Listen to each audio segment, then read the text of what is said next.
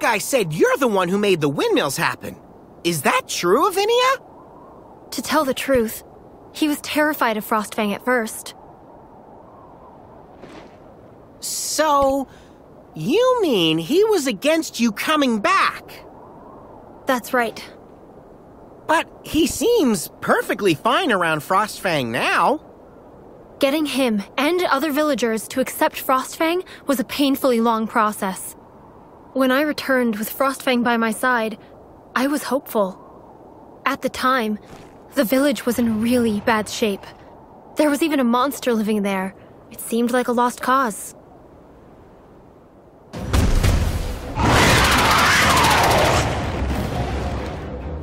What are we gonna do about that monster? Frostfang, let's go! Hey, it's Avinia! Did you come back to help us? Why else? Frostfang and I came back to do our part.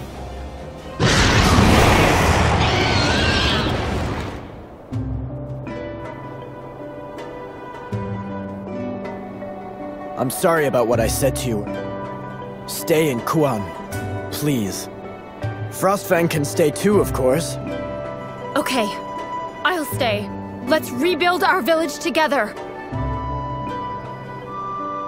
They accepted Frostfang into the community, so we stayed. The windmills were the first things we rebuilt together. They mean so much to Kuan. They've come to symbolize all of us coming together, Frostfang included. Aw, I love a happy ending. And Frostfang became part of the Kuan family. Now, if we could only get people to trust Ratha, too. I know how you feel about Ratha. He's as special to you as Frostfang is to me. You want him to be accepted?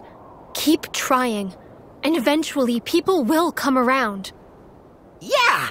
And remember, you can count on me all the way! The monster in the cave is a Khezu. I'm sure of it. A long time ago, I got attacked by one and it knocked me out cold. This won't be easy.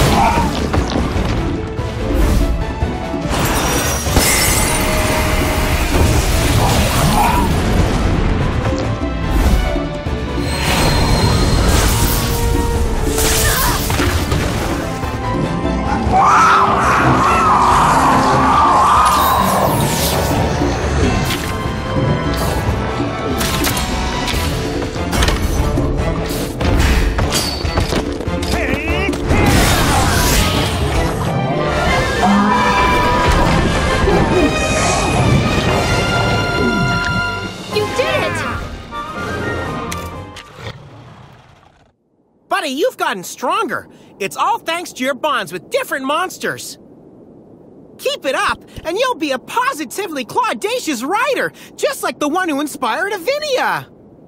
Who said that boy was a writer? So, he isn't a writer? He tried his hardest to become a writer, but it just never worked out for him. If anyone should know that, it's you, Naviru. How? I think you're being a bit unfair. I never even met the guy. You've really forgotten him? Wait, so it's someone I know, like, personally? He never earned the title of rider, but he did ride the Great Poogie. Though, the Poogie wasn't very pleased. No way! You mean to tell me it's... Debly? Okay, let's get going.